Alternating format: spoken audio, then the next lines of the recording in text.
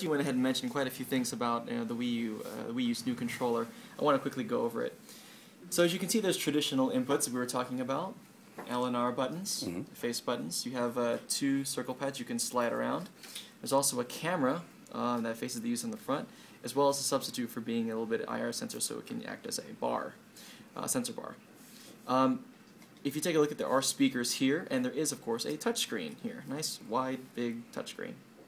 Now, what's interesting is, going back to what Reggie said about being integrated, you start to see through these experiences that it's not just the tech is the cool thing. It's not just the tech. It's what it does. It's how it makes you feel. It's when you start to play it, you'll feel things that are different. You'll feel things that you know that would not have been possible. Playing with the Wii. So hopefully you'll find this a lot of fun. And oh, of course, yes, it does have motion recognition. So up, down, left, right, Z-axis, of course. It also has a gyro sensor or a gyroscope that can measure tilt and angle, things like that.